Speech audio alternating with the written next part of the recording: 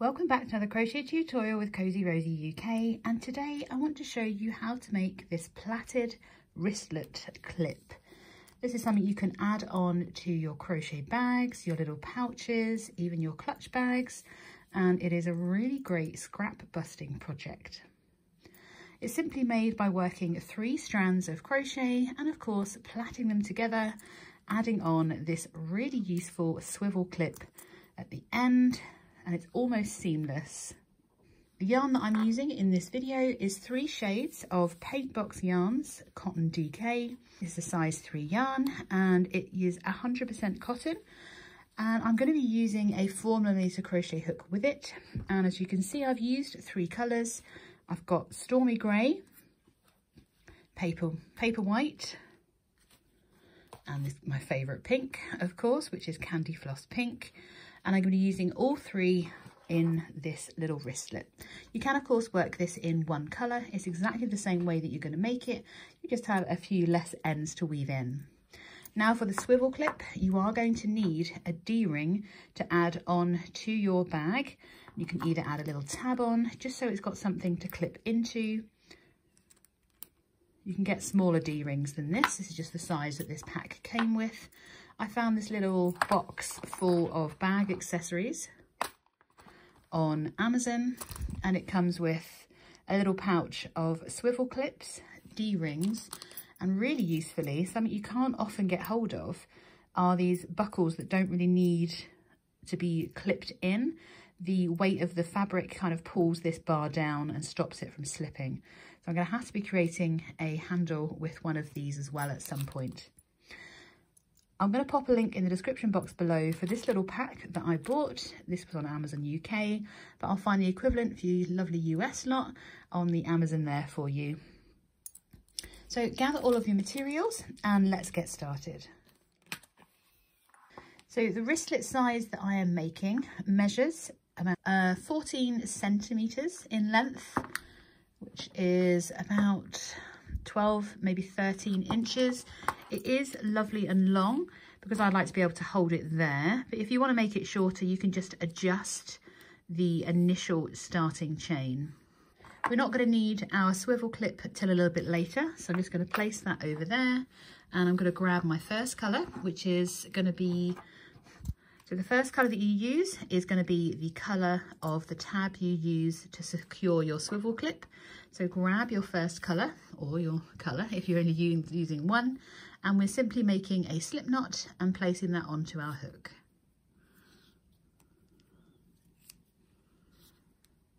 I'm going to start by making a chain of 70.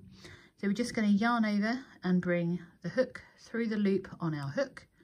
I'm going to do that for a total of 70 times. 4, 5.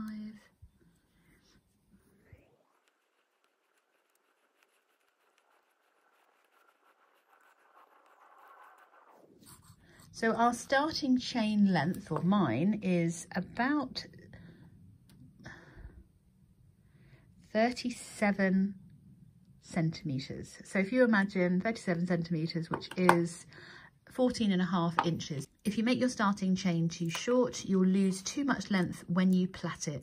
It doesn't lose an awful lot, and of course we can make our tab a bit longer if you need to, but don't go too long, don't go too short. I'm going to be doing a chain of 70 on these. This was a chain of 80 if you want a longer strap. I'm making a slightly shorter one on this occasion. Once you have your chain length that you want, we are simply going to be working 1 US half double crochet into each chain across. It's entirely up to you if you want to work into that back loop. It's going to be a lot quicker if you don't. So we are going to start by yarning over our hook. We're going to skip our first chain, working into our second, just by inserting our hook, yarning over, bring our loop up, yarn over and pull through all 3 loops. I'm going to repeat this all the way down back to where our starting chain was. So we are simply going to be working 1 US half double crochet into each chain across. So I've started with a chain of 70. I'm going to be making 1 half double crochet into each chain. which will give me a stitch count of 69 at the end of this row. Continue all the way down back to your beginning slip knot and I'll meet you there.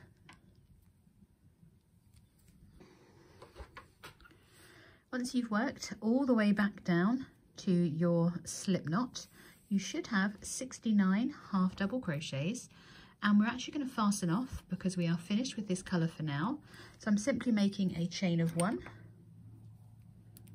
and then with my scissors just snipping off a length and using my hook to bring that all the way through, and that just creates a secure knot for us. We're going to turn our work. We're going to reinsert our hook into the same stitch that we just fastened off, and we're going to put our new colour, which for me is the paper white, over the hook with the tail at the back, and then bring it through. From here we're going to make our next chain of 70. So we just yarn over and pull through 70 times to create a chain of 70. That's 1, 2, 3, 4, 5, 6 and 70.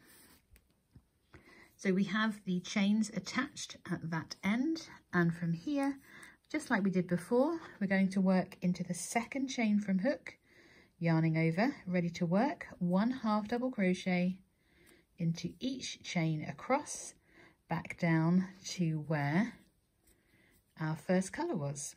So we're going to end up with 69 half double crochets worked in our second colour. So continue to work all the way down. I'll meet you at your final chain so you're happy with where you're fastening off, and then we're going to repeat this again for our third colour. I'm just working my final 2 chains.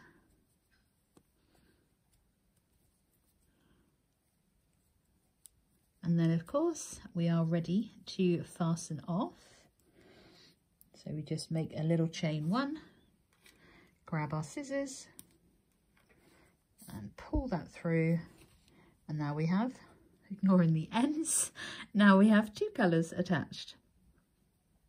Now these ends, remember, are not 100% secure, so you're very welcome where I've got these 2 tails next to each other here where I joined the white. I am simply going to knot them together just to make that nice and secure. It won't affect the end of the rows, but I just want to make sure, they're not going to come undone. So now we still have our row ends here, and we are ready to add on our third colour. So once again, I'm going to turn so that we have the wrong side facing and our stitches are in this direction. Simply going to insert my hook into that last stitch that we made and add on my final colour. Just placing the yarn over with the tail at the back and bringing it through. And then we are ready to work our next chain of 70 once again.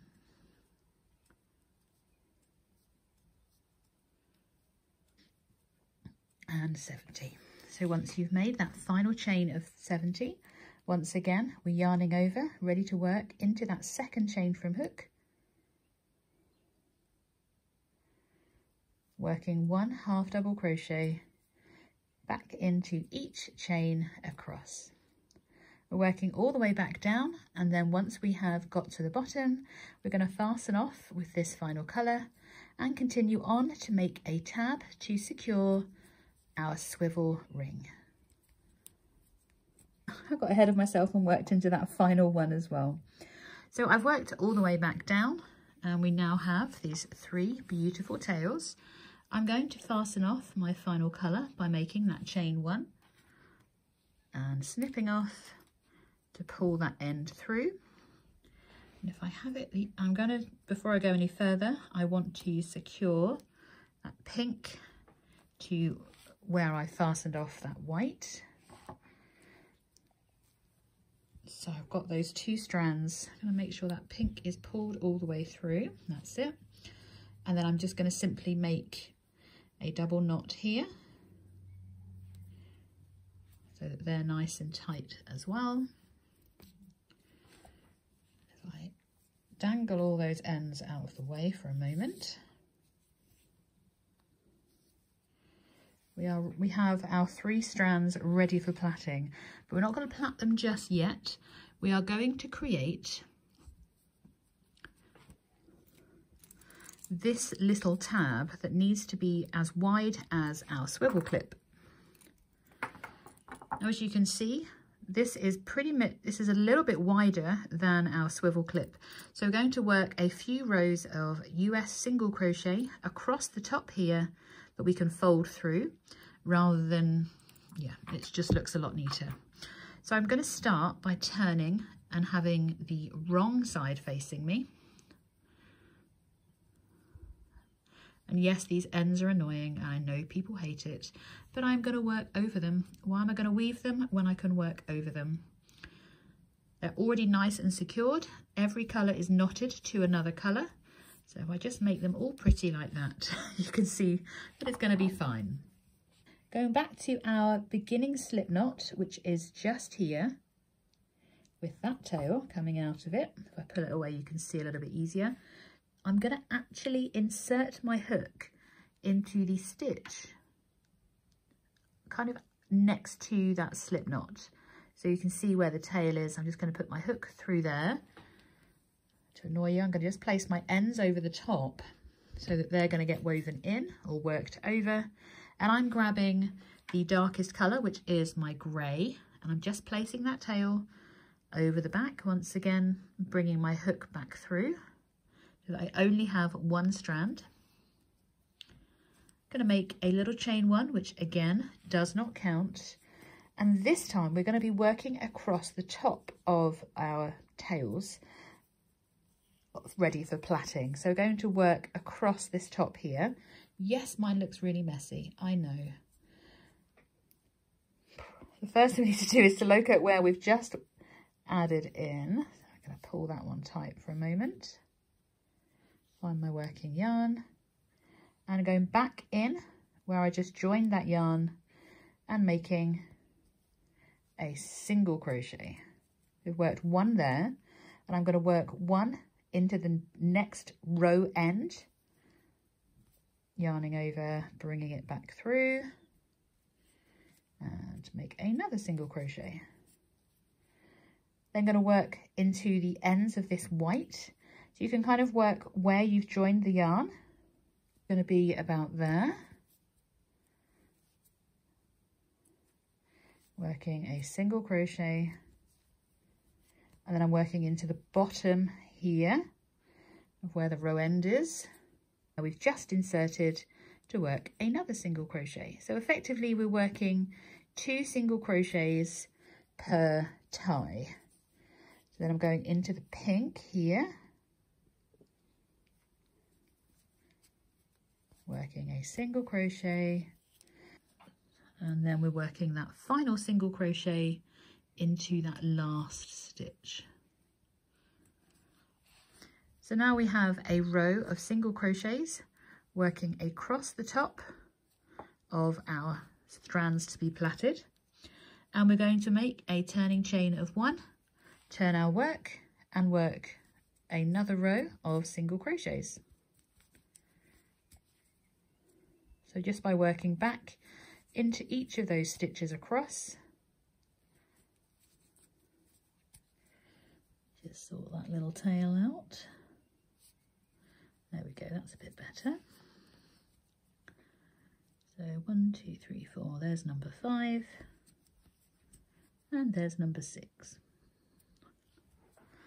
It's always worth at this point just checking that your strap, or this little bit of our strap, is going to be wide enough for our D-ring. So we want it to fit in, and it does absolutely perfectly. Now we're going to do a total of 6 rows. So we've already done 2. So we're going to make a turning chain of 1 and work 1 single crochet into each stitch across a further 4 times. So working 4 more rows, and then I'm going to join you ready for the plaiting. We're not going to attach our swivel ring until we have made our plait, because it's going to make it so much easier to secure our plait with our tab ready to go.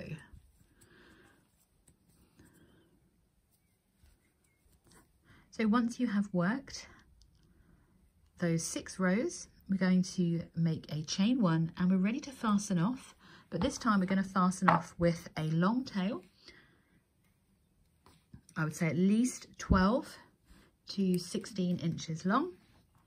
I'm going to pull that all the way through, and I'm going to take a moment just to weave in these ends and get them all secured.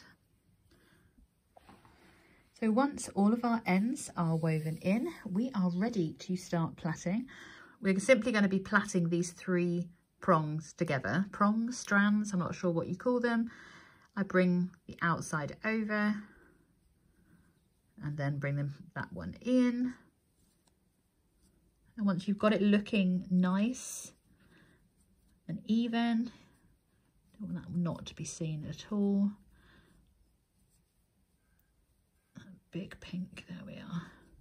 Once you've got it started, I'm just making sure that everything remains flat when I bring it over,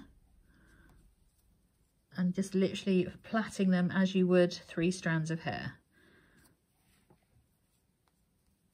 Don't have to do it too tightly. I'm just making sure that those strands remain flat.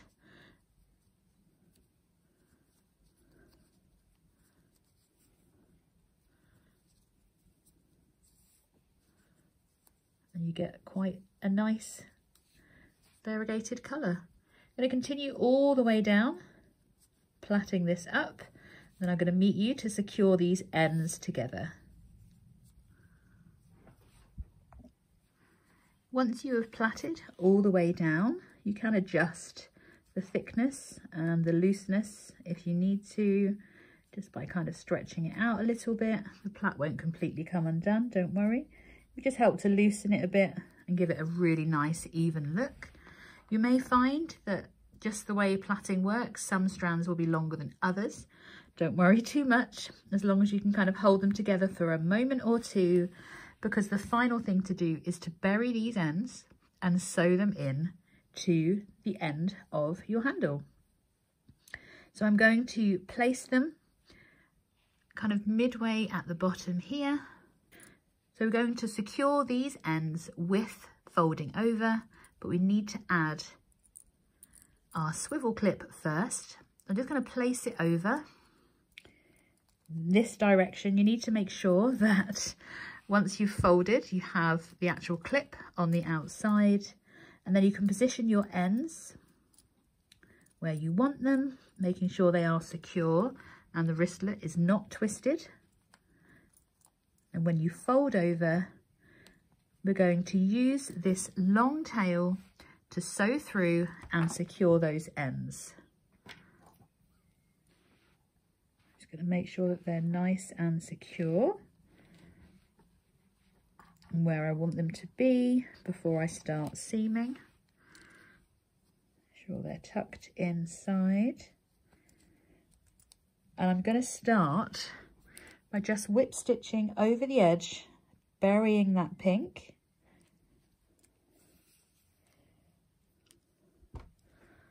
And then I'm just going to work my way backwards and forwards through both sides. So it's coming out of the grey on both sides. So where I've come out, I'm going to rotate, go back through.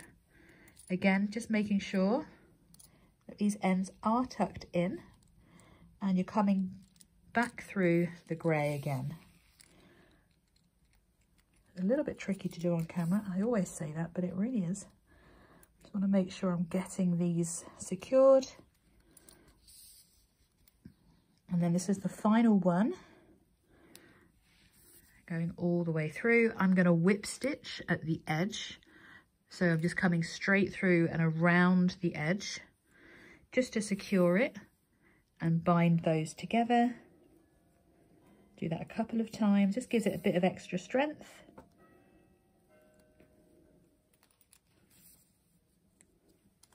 And then I'm going to work all the way back across again, just for a final time, coming all the way backwards and forwards.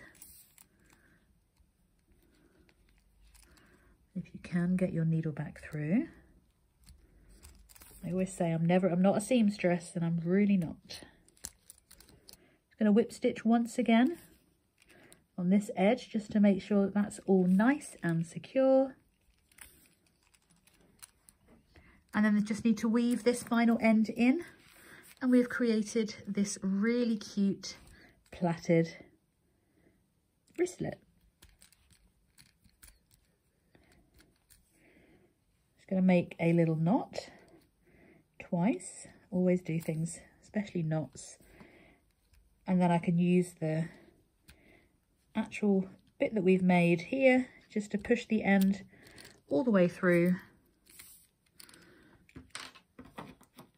Ready to fasten that last end off.